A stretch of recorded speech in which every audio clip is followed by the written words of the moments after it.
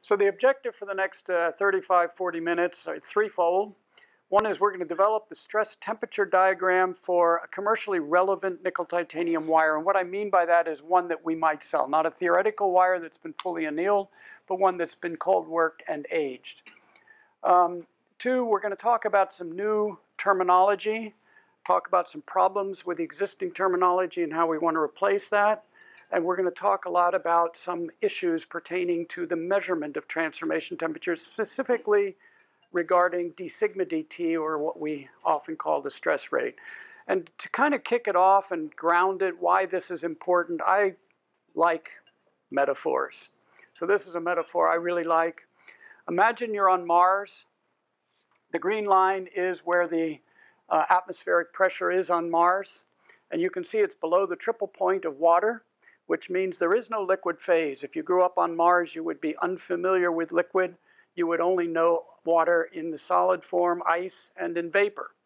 So if you imagine for a moment that you're an ice skater on Mars, you might be very happy because on Mars, water is virtually always in the solid phase, so you could skate anywhere you can find water. On the hottest day, right at the equator, you might get a little bit of vapor, so you'd have to make sure you're not trying to skate on vapor.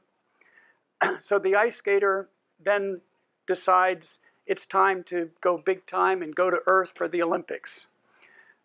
And she Googles Earth and finds out that on Earth, the vapor phase doesn't form until 100 degrees centigrade. Okay? And she finds there's water everywhere. And ambient temperature is only about 20 to 25 degrees centigrade. So this sounds perfect. She can ice skate anywhere on Earth. After all, there's no vapor until 100 degrees C. So she goes to Earth, checks with Google one last time, asks Google, when does vapor form? 100 degrees C. What's the temperature? 22 degrees C. And off she goes to skate across Lake Michigan and promptly drowns. And it's because she asked the wrong question. She got the right answer, when does vapor form? But what she should have asked is when the low temperature, low entropy phase ice reverts. When does that low entropy phase revert is the question she should have asked. But what she's asked instead is when does the high temperature, high entropy phase form? And that is exactly the problem in our industry. What she asked is where is AF? And what she should have asked is where is what we're going to call M star. So moving on. The first thing we want to do is to establish that same diagram we had in water, but for nickel titanium. First thing we're going to do is look at the forward transformation, which means we're going towards martensite. We're going to cool. We're going to go towards lower entropy phases. So our first tool is stress strain curves, and we're going to use a unique sample for each curve.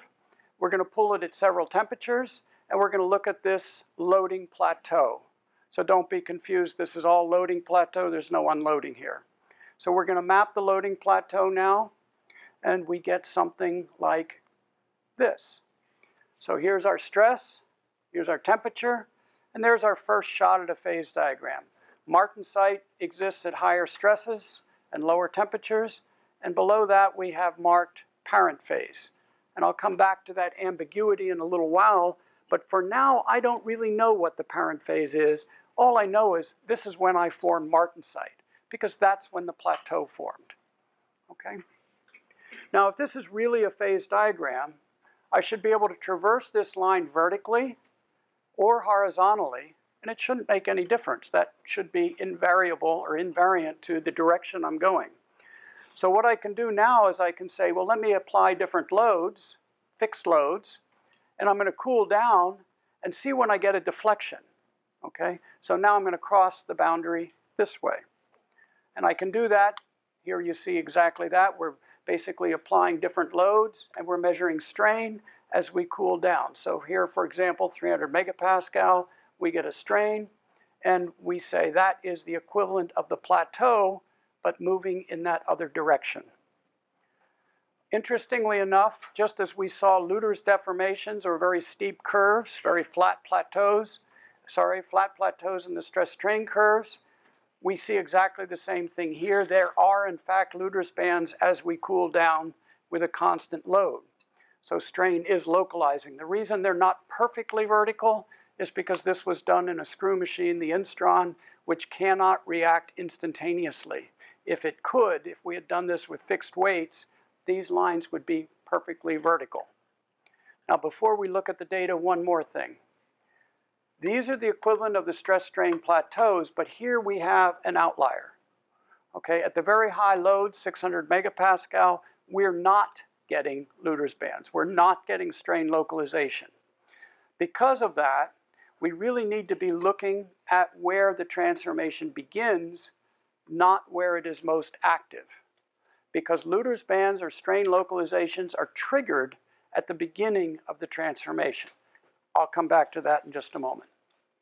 So we plot up this data. Now we have the circles and the squares.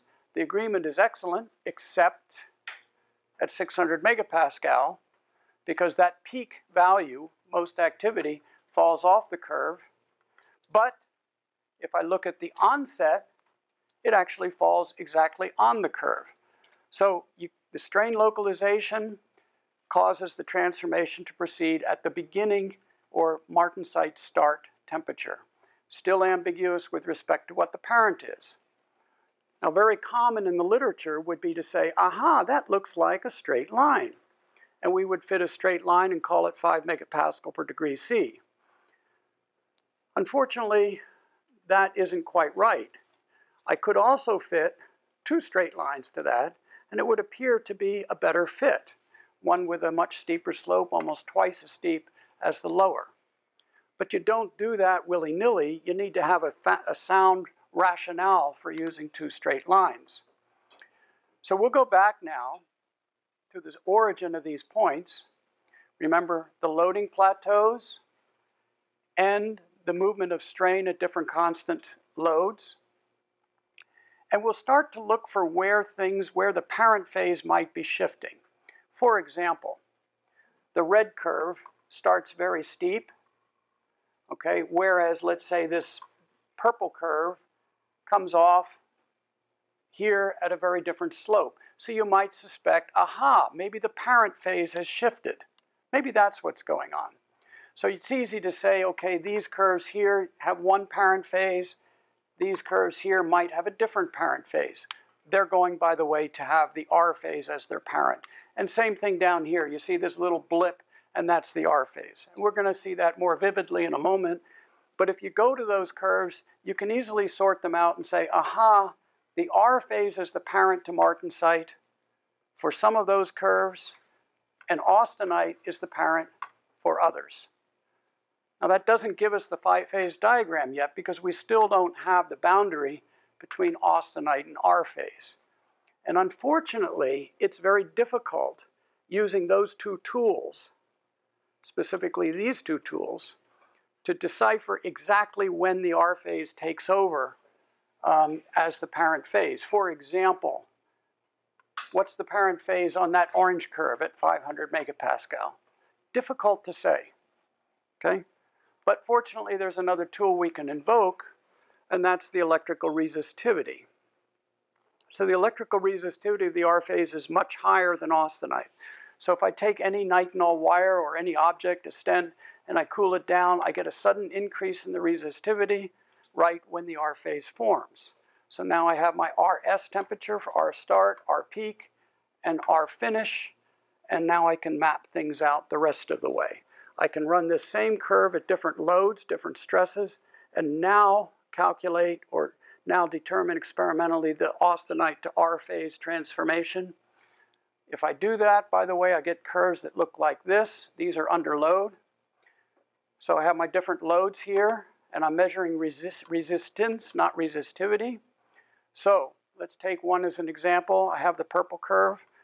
Purple curves, the resistance increases sharply at the RS, RP, RF. Then if we keep cooling, eventually it'll stretch. And even though Martensite is a lower resistance, or resistivity rather, than R phase, I get an increase in resistance because it's elongating and narrowing in cross-section. So this is due to a change in resistivity. This is a geometric effect. But that means with resistivity, I can track the transformation from austenite to R phase, and then from R phase to martensite. Okay? So let's do that. Let's focus first now. I'm going to plot all these points on our curve, but let's first focus on just that R phase. When does the R phase form from austenite? I'm going to focus on the point again, the peak or most active temperature. I get a curve that looks like this. Nice straight line, very steep. And if I take these data points and I superimpose them on my phase diagram, I get this. And now it's starting to look like a real phase diagram. Austenite, again, the high entropy phase, R phase, an intermediate phase equivalent to liquid and water, and then martensite, the low entropy phase, with 3 boundaries that I see here.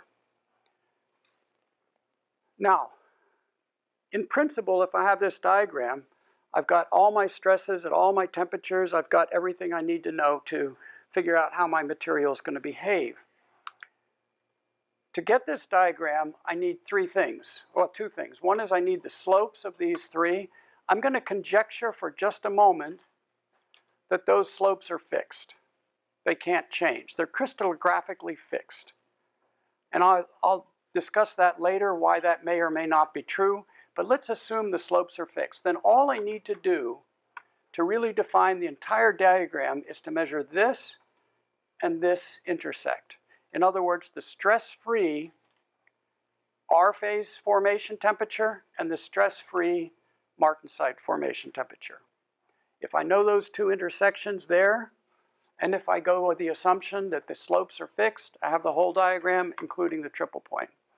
So if I do the extrapolation, I see the RP should be minus 15, and martensite should form at minus 110. Now I'm a little vague here whether I'm going to talk about MS, the start, or the peak, because as I've said, stress-strain curves represent Luther's or stress localization, and when you have that, it actually begins somewhere between SP, MS, and MP. So let's see how I do. We're going to use the DSC. And the reason it's a little different is DSC is not going to have strain localization. So I do expect the DSC to come in with a number a little between MS and MP. Let's see how we do. Minus 15, minus 110. There's our DSC curve. I cool down. I form R phase, minus 14, perfect agreement. And then I get a little diffuse bump way down there.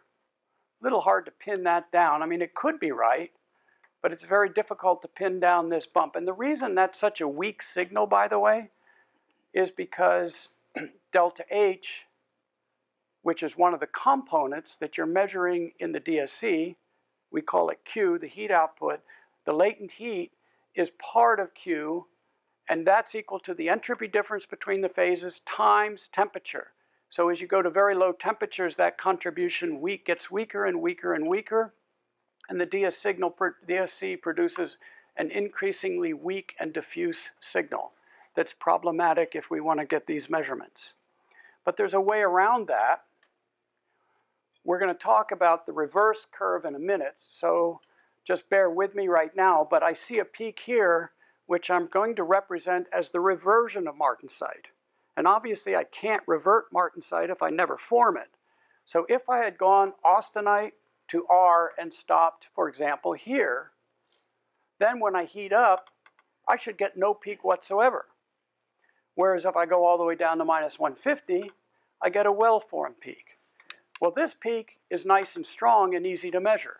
So instead of measuring this peak directly, what I'm going to do is to measure this peak as a function of how far I cooled.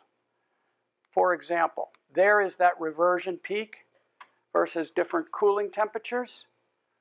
I can integrate that peak, and then I can plot the volume fraction of martensite versus how far I cooled it. And there is my martensite formation. As I cool it down, MS is minus 103, MP minus 125, MS minus 147. Nice curve, consistent, and what were we looking for? Minus 110 was supposed to be between MS and MP. Perfect agreement. So the DSC does, in fact, predict those two intersection points. Okay, that's the forward transformation. Cooling down, applying a stress, going towards martensite. Now we're going to go the other way. Now that we form martensite, we're going to revert it and take a look at that phase diagram. In water, of course, they superimpose. But here they're not going to. We're going to get a different phase diagram for reversion. This time we're going to look at the unloading plateaus. So again, we form martensite. Now we're going to look at the reversion as we unload them. Here are our unloading plateaus. Again, very, very flat, representing strain localization with the exception of 80 degrees. For simplicity, because it's not exhibiting strain localization or Luder's behavior, I'm going to exclude that point. It shouldn't fit, and in fact it won't. So let's exclude the 80 degree and stick with the other curves here. If we take a look at the cooling, this says cooling under constant load. That's an error. Record that as an error. That should say heating under constant load because we're reverting now. So we're taking the martensite, we're heating up and taking a look at when the strain is recovered. And we see our first problem. Let's take a look at the blue curve. What are we reverting to when we recover? When we recover, are we reverting to the R phase or reverting to the austenite? I can't tell by looking at that curve. But we don't have a term to say, I don't care, what I want to know is when it's reverting. So I'm going to have to invent some new terminology. I can't call it AS to AF or AP because I don't know that it's reverting to austenite. All I know is it's reverting to something. So I'm going to be ambiguous. I'm going to call it M star S for when it begins to revert, peak for when it's most active, and again M star F when that reversion is finished. Because I don't have a terminology that works right now. And then I have my electrical resistivity. Exactly what we had before. Let's take the green curve again. Here's my geometric recovery as it contracts, causing a change in the resistance.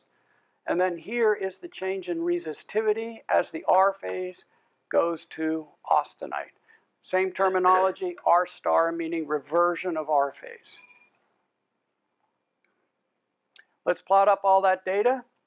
And there's my three methods. Okay, we'll talk about the DSC in a minute, but there are my three methods. Again, a very nice straight line, bifurcating down here. So here's my austenite, there's my R phase, there's my martensite. So I have my reverse phase diagram now. And again, I can use my DSC to see whether we've got the right points. Before we do that, I want to emphasize once again this concept of M star versus what the industry generally uses, AF. If we were going to look at M star, what I'm talking about martensite reversion is this curve here. That's when martensite reverts. That's the equivalent of the ice skater asking the question that she should have asked, when does ice revert? What the ice skater did ask, and the reason she drowned, is she asked, when does steam form? When does the high entropy phase form? And there you see the difference, and that's exactly what we do in our medical devices right now. We ask, where is AF? Well, AF is there, but that isn't the right question. The right question is, when does martensite revert? Okay, so there is a definite and important difference. So let's go to the DSC. The DSC should read minus 15 degrees, same intersection we had on the forward transformation, minus 15 for that intersection, for R star, and M star ought to be at about minus 39 degrees. Let's see how we do. Okay, I see R star here at minus 11. That's pretty good agreement. It's not perfect. But actually it's even better than that, because if I deconvoluted these two peaks, which I can do very, very easily using a method I just described, this actually would move down to about minus 13 degrees. And there's my m star. I said minus 39. It's coming in at minus 38. By the way we would deconvolute these two peaks, dead easy, cool down to about minus 70, so you never form martensite. Then when you heat, you only get this peak. That peak doesn't even exist. So now you have the R star perfect. And then if you want to deconvolute and isolate this peak, very easy. You simply subtract the curve that with just the R star from the combined curve, and you get the two individual peaks. So it's very, very easy to do. So once again, the agreement with DSC is very, very good. DSC is able to predict that phase diagram. But let's take a look at some other methods that are in use in our industry. Probably the most common method is what we call bend-free recovery, strain-free recovery. Crush a stent, bend a wire, whatever. There's an ASTM standard for it. You do that at minus 50, 60, 70, heat it up, and there you see the recovery. Well, there's my M star at minus 32. Not as good agreement, not as good an agreement as I had with the DSC. Pretty good, but not as good. Well, there are several problems with the BFR test. It has its place, to be sure, but if you want to create a phase diagram and really understand your plateau stresses, BFR is not the tool you ought to be using. Some of the problems: when you bend a wire, you have a compression and a tension side. And of course, those have different d sigma dt's, they have different strains. That, by the way, also creates a non-uniform distribution and residual stresses. And then you've got the problem that the ASTM only allows 2% or so deformation on the outer fiber of a wire. And if the outer fiber on the wire is bent 2%, that means the overall amount of martensite, the volume fraction of martensite you have in your device or wire, is probably less than 2 or 3% by volume fraction. DSC, it's 100%. And then you don't have strain localization for most of a bent wire or for most devices, whereas you do in tension. And that's what we're trying to do, is emulate a pure uniaxial tension test. So it's a problem if we're trying to do that and predict it based on something that isn't localizing the strains. And by the way, I'm using that term Luder's deformation and strain localization quite freely. There are probably a lot of people that aren't really familiar with what that is, and we ought to have a separate little seminar just to talk about strain localization, what causes it, and its implications. But for now, suffice it to say, BFR doesn't have strain localization. Uniaxial tension does, so you should not expect this to predict a uniaxial tensile behavior. Now, what we could do to get around a lot of these problems is not bend our wire, but we could stretch it 2% at a cold temperature, minus 60, minus 70, minus 80, then take the load off and simply heat it up and take a look at when the strain recovers in pure tension. That would get around the inhomogeneity. In fact, it gets around all those problems. If I do that, I get a curve that looks like this, spot on with the DSC, minus 38 degrees. Very, very good agreement. Okay. I'm not going to get into this. I just want to make sure people are aware the phase diagram for the reversion is definitely affected by plastic deformation. Once you get out here to about 7 or 8% strain and you start going up the plateau on the loading side, you'll find martensite is suppressed. Okay? Or martensite reversion is suppressed, meaning martensite is stabilized by the plastic deformation. Let me say it again because I just screwed it up. Martensite is stabilized by plastic deformation. Therefore, a phase diagram line will move as I deform the material. So we have data on that. I'm not going to get into the details, but I think you get the idea. You have to be careful, and that's why ASTM only allows the 2% deformation. Now we move on to the slopes, d sigma dt. So I talked about the two intercepts. There's my phase diagram, okay, that I just developed. I'm going to focus on the forward direction right now, but everything I'm going to say also pertains to the reverse direction, but let's just stick to the forward direction. Cooling down and loading. I made the statement that these slopes may be, quote, crystallographically fixed or determined. Now I want to discuss that and challenge it, because it's not quite true.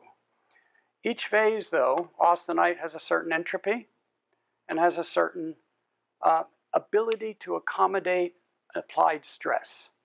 Okay, now that might be, in the case of austenite, simply its modulus. You apply a stress and it creates a strain, just due to elasticity. In martensite, the ability of martensite to accommodate a stress is its modulus, but also its ability to morph or change shape due to the detwinning process, or by just stress-inducing different variants.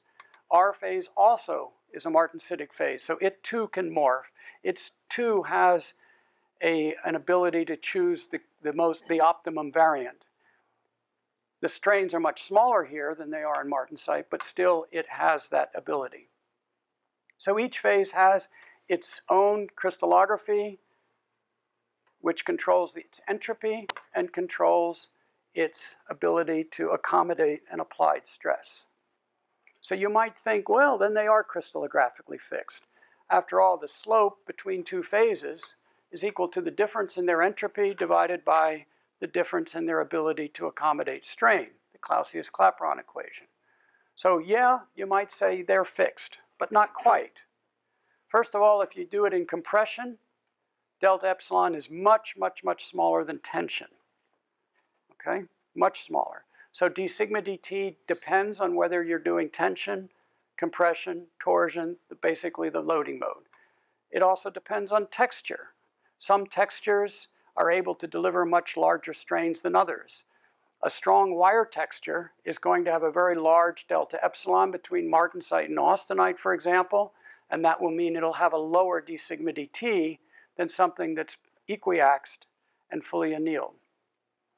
Nickel content. As the nickel content goes up, delta epsilon goes up, and presumably delta S goes up. Although I don't know of any evidence for that, but it's likely that delta S would go up. And then, as I said, the relative moduli of the phases also enters into the picture. So now let's take a look at what all this means to a medical device. So here I have my phase diagram. I've removed the data points for simplicity, but those are the actual best fit lines. There's my triple point where all three phases come together, just like the triple point of water, and body temperature. Now let's see what we can do with that. Well, if I cool down my alloy, cool down the transformation temperatures uniformly, so now I've cooled down the martensitic, the MS, and I've cooled down the R phase. I've moved the triple point down, and I've increased the plateau stress, the loading plateau. That all makes sense. You move down the transformation temperatures, plateau stress increases, and how much does it increase? Well, it increases by, let's call it an apparent modulus, in this case 4.6 megapascal per degree C. Okay, we can go further though, and say that 4.6 is only an apparent modulus, and that can be calculated by a lever rule, basically, of the two moduli here, the austenite martensite and the R to martensite, levered around the triple point. So that triple point plays a role, in fact, in determining the slopes of the overall slope, the apparent d sigma dt. Okay. I could then say, well, what would happen if instead of moving both of these transformation temperatures down, I had only moved down the martensite start, martensite peak, the martensite formation temperature? What if I had left the R phase where it was? Let's do that for just a moment. So now I'm going to leave the R phase formation temperature where it was, but move martensite down.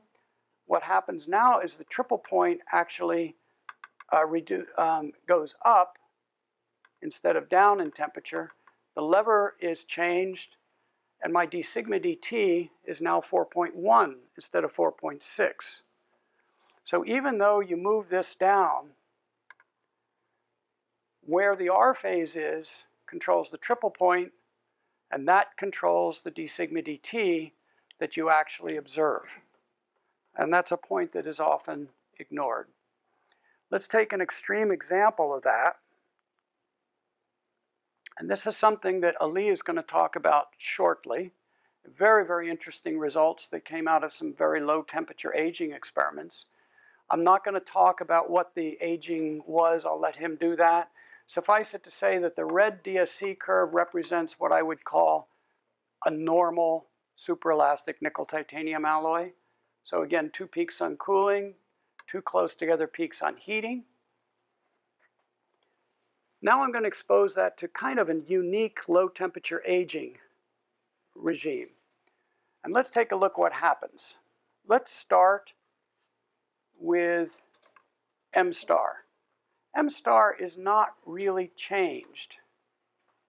Not really changed. So consequently, because it's not changed, I would expect the unloading plateau to also be unchanged. Look at the stress strain curves, and that's true. That's just what you see. I see R star moved way up, and so did RP. So the R phase is now stabilized by this heat treatment, dramatically stabilized.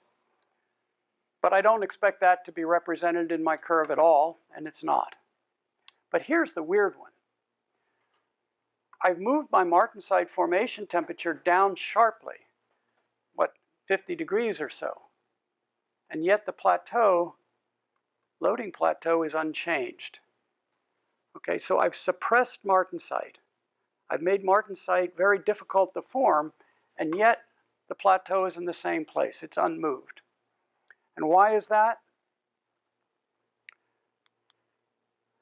It's because in the red curve, the operable d sigma dt is, again, levered around the R to M to A triple point. So I have a much lower d sigma dt, or I have a much higher d sigma dt, rather, in this case, in the red case, than in the blue case.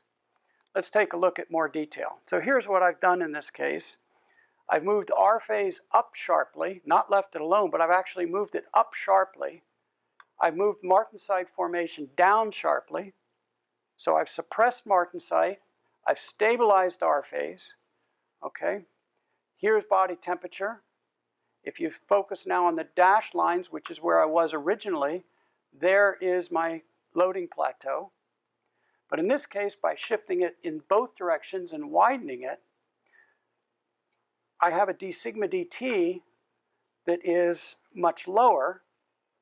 It's no longer affected by this lever arm. It's strictly the M to A, or M to R slope, and I end up in exactly the same place, despite the fact that I moved this way down. I hope that's clear. I went from here, there's my d sigma dt of the red curve, okay, conventional superelasticity. By moving the triple point, though, I have a much shallower d sigma dt, so even though I move this down, the stress doesn't change. So I go from, there to there. Stress doesn't change even though I move the temperature down. So we have to be careful about that. Moving transformation temperatures down, does not necessarily mean that the plateaus are going to change. Ali is going to show a much more extreme example of this, where we actually move the R phase well above body temperature. And that's going to be even more extreme. Last thing I want to point out, and I've kind of slipped this in the graphics already, and that is that the R to M transit is not linear. Okay? I said these transit temperatures are fixed according to delta S divided by delta epsilon, and delta S and delta epsilon are fixed if you know the texture, loading mode, and crystallography. The problem is the crystallography of the R phase is not fixed. It continues to change. It continues to, the distortion increases as you cool it down.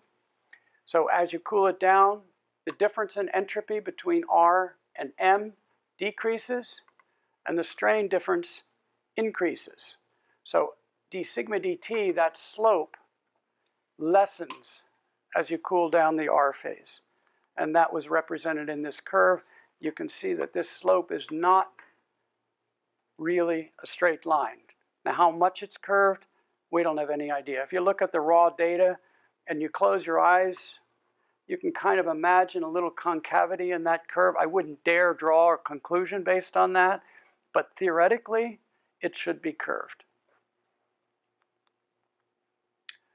Last point I want to make is, can you predict the slopes, d sigma dt's, using DSC? We know we can predict the intersections, but can we predict the slopes as well? And the reasoning for thinking that you might be able to is that what the DSC is measuring, the heat flow, one of the biggest contributions to that is the latent heat of transformation. If we know the latent heat of transformation and we know the strain, we should be able to calculate the slopes.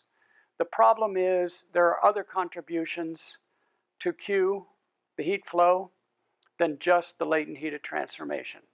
So in general, let's just say for martensite, those other contributions are going to be very large, as indicated by the hysteresis.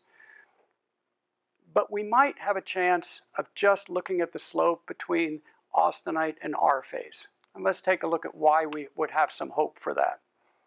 Here what we've done, let's follow the forward transformation first. What we've done here is, okay, the forward transformation, I'm cooling down. If I integrate the DSC peak, okay, I'm going to integrate the peak that I formed as I cool down. I get a curve that looks like this. The dotted line is the resistivity curve that I measured, perfect overlap. So the DSC and the resistance agree perfectly in both directions, forward and reverse. And there's almost no hysteresis, nothing I can measure. So I might think that the non-conservative contributions to the heat flow are negligible, and I should be able to calculate delta H. It doesn't work. If I assume a delta epsilon of 0.5%, which is our best guess based on what we measured, and if I make this assumption here that delta H is about Q from the heat flow from the DSC, I would get about 29 megapascal per degree C slope, which is almost twice as steep as what I really get. So conclusion, I wouldn't try. It was worth a shot, but it doesn't appear as if that you can calculate the slope with a DSC. There are other contributions other than the latent heat which seem to be playing an important role. I would say if your sole goal in life was to measure AF, by the way, if you really cared after listening to all this about the AF temperature, there is no easier way than resistivity. All you need to do is clip onto a stent or anything else, cool it down, and see when the resistivity recovers. When you heat it up, when the resistivity recovers. Very, very nice, elegant, fast, reproducible way of measuring AF. Unfortunately, not the question we ought to be asking if we want to ice skate on Earth. We come back to that. Earth is at a higher pressure. We do have three phases. We have the liquid phase in the water system. We have the R phase in medical devices. And we have to come to grips with that. We can't pretend that it's just austenite and martensite, just as the ice skater can't ignore the liquid phase. So in conclusion, I guess what we're trying to do here is to introduce a new set of terminology that focuses on the reversion of these phases rather than the speculative formation of austenite. The phase diagram, which every time you make a change in the texture or something else, it's going to change, but nevertheless it gets across certain points. And probably most importantly, DSC is a very, very good, effective way of predicting the phase diagram and therefore of predicting the stress-strain curves as a function of temperature. And that's it. Now, questions?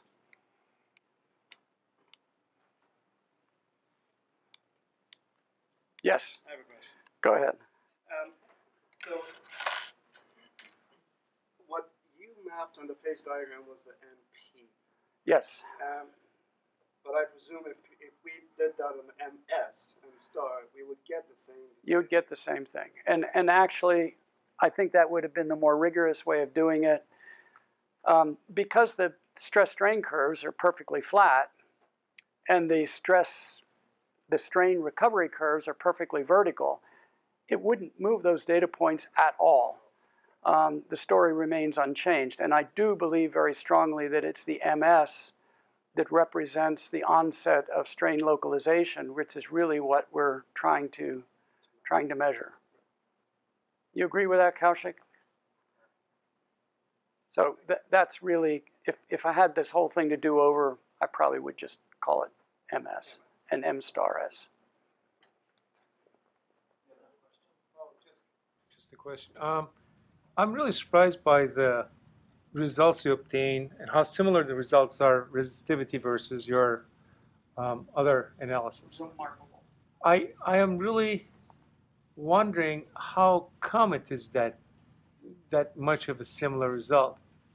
It was so surprising to me that we actually did this in air and we did it in floor inert.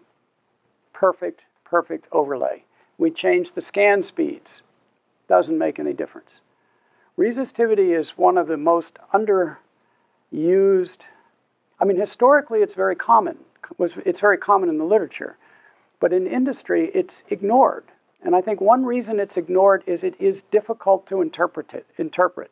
Because you have two things going on. You have the geometrical change and the resistivity change.